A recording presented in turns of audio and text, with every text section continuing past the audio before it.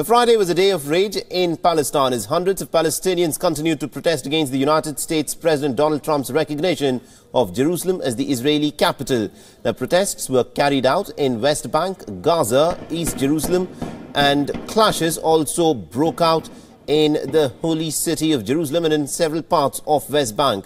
However, in Bethlehem, dozens of Palestinians threw stones at Israeli soldiers as the clashes broke out very close to the Al-Aqsa Mosque. Now, the Palestinians threw stones at the Israeli soldiers who fired back with tear gas canisters amongst other things. In Gaza, loudspeakers in mosques echoed calls to worshippers to protest. Dozens of youth also burnt tires on the main streets of the enclave controlled by the Islamist Hamas group and rallied towards the border with Israel.